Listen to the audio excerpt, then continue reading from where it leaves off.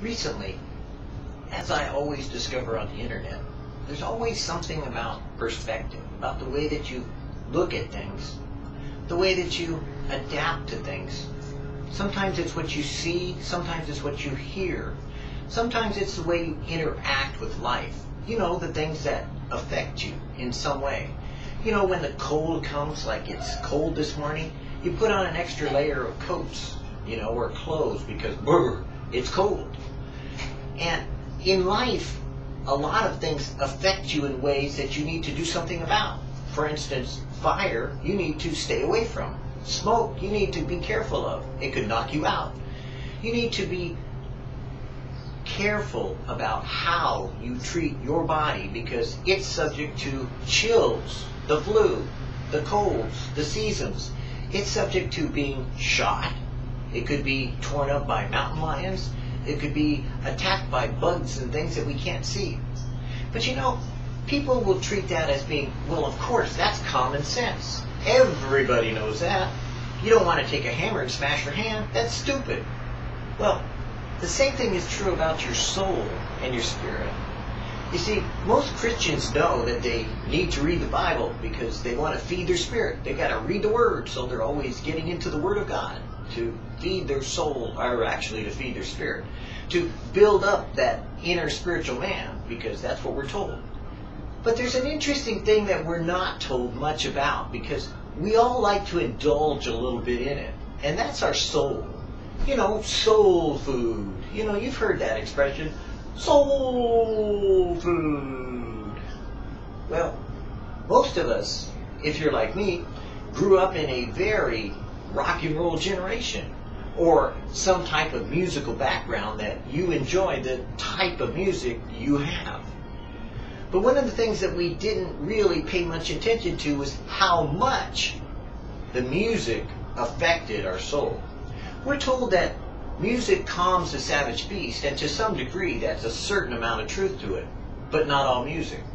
We're told that there's a certain kind of hard rock that was used on Noriega when he was hiding in his, little enclave, that they broadcasted so loud and so constant 24/7 that it drove him kind of crazy, and he was able to surrender eventually down in Nicaragua or Panama, I'm not sure which.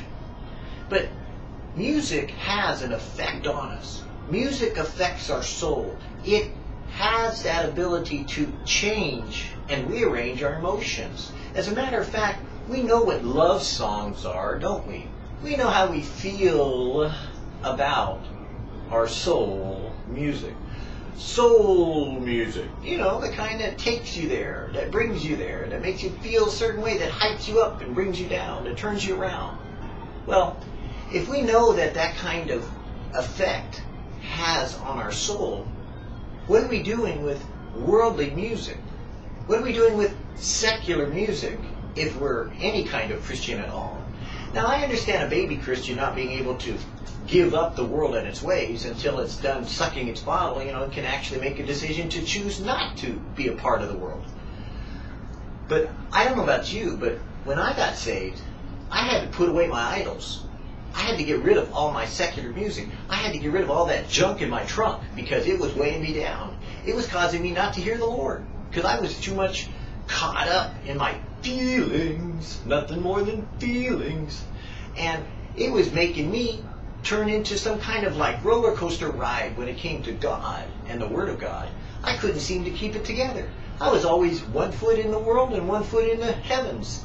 And I couldn't seem to get my feet properly under me or on the ground of my righteousness.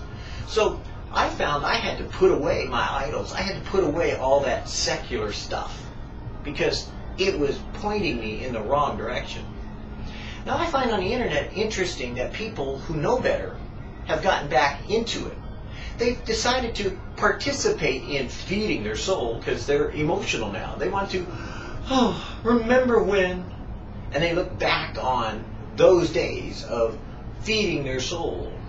And it's interesting because it's not about their spirit, and it's not about God when they're talking about using this secular music. Until recently, it was pretty shocking for me all of a sudden to discover that people were starting to use non-Christian music attached to devotionals to promote God as though somehow the secular music was pointing in the right direction. And you listen to the lyrics and you go, are you kidding me?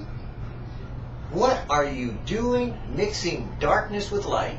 What are you doing putting in feelings where God says faith is the fact of what your feelings will become if you choose to operate according to the Spirit, when I will give you peace, I will give you love, I will give you joy. But I have to warn you, your flesh will war against that, because your flesh doesn't want peace, it wants violence. Your flesh doesn't want joy, it wants satisfaction.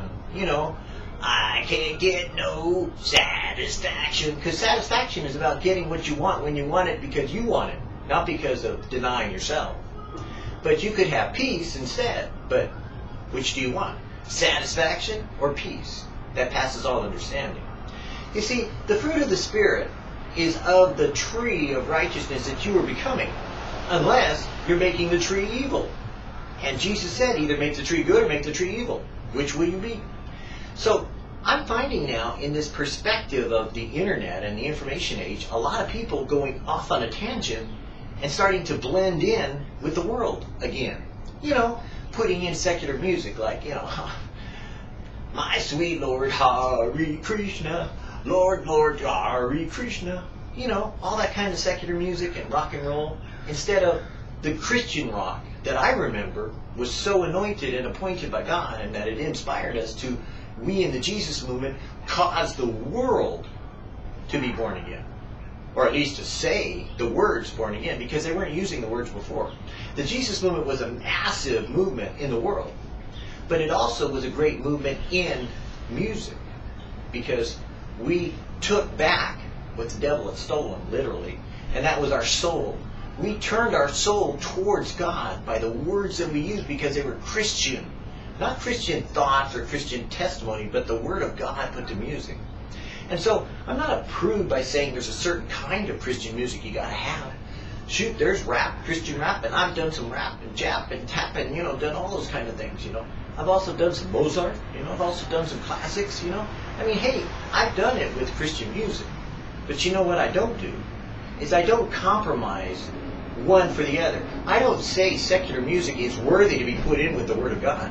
And I don't say that you should put the Word of God inside of secular music. I'm sorry, it doesn't work that way. Because what fellowship has light with darkness? None. Because they will war against each other. So when people are now putting these devotionals together, or these teachings together, and then slapping in some famous Christian, anti-Christian artist, I'm shocked. I'm flat amazed. I'm thinking, are you kidding me? Where did you grow up? What are you trying to do? Build up your soul, you know, so that you can war with your flesh, you know, and overcome your spirit? Are you trying to compromise and be, you know, 1 foot in heaven and 1 foot in hell together? What are you doing? Tearing yourself apart? And you can't figure out why you're being provoked easily? God forbid that we should turn back to idols we put away. The younger generation looks at the older generation for some light, and whether or not they'll live up to what they said they were doing. And if you're choosing to participate in, oh, the good old memories, remember when the Beatles, or whatever song group that you are into, Jackson or Beatles or anybody, doesn't matter who it is, if they're secular, they're not for you. They're all about sensual soul music and making you feel good, you know, or feel bad, or feel sad, or feel in love. And that's not the kind of love that God was talking about. You see, when you're inspired, God conspires in your heart to use the Word of God to be personified in some way of an expression of music to Himself that is reflected through the person creating that music link that is going on in heaven. That God creates it so that your spirit would be magnified, and that it would overcome the flesh of your soul and overcome the flesh of your soul, overcome your flesh and your soul, so that you would turn to your spirit and be lifted up into the heavenly, so that you would see things that you've never seen before, hear things you never heard. I'm amazed that so easily, like the Galatians were so caught up that having been made perfect in grace, now they were turning back to legalism. The amazing thing to me now is, having been made perfect in the spirit, you want to turn to the flesh in order to, revive it so that you can feel something because you're dissatisfied in some way with your own growth and maturity, that you've gone back to the world. Turn again. Look at what you're doing. Realize you're being a hypocrite and you're compromising with the Word of God. It's not godly to take that which is ungodly and mix it together and present it to the people and then say, oh, well, works for me, so it must be good for you too. I'm sorry, it doesn't work for God, period. Because you don't mix Belial with Jehovah. You don't mix the gods of Marduk and Moloch and all the other ones with Jesus. You just don't. It's a false theology. It's a false compromise. It's taking rot and mixing it in with right. And I'm sorry, but you know what? When I bite into an apple, I don't want to taste anything rotten in it. And that's what secular music does. It will rot your soul eventually. Because it goes in like a cancer and it feeds your feelings until they overcome your spirit. And you may think that you can handle it, but I'm telling you straight up, you won't. You will stumble and fumble and fall immediately, quickly, on the altar of satisfaction that you derive from feeding your soul something that God never intended for your spirit to have. You see, God wants to bring you home to Him, where your spirit, your soul, and your new flesh would be made one in Him and complete. But if you're adding to yourself burdens and weighing yourself down in the world, when Jesus returns, will He take you with Him, or will He look at you in disgust and not want to have anything to do with you because you've added to your righteousness so much unrighteousness that He doesn't see any good in you anymore? Do not compromise with the world.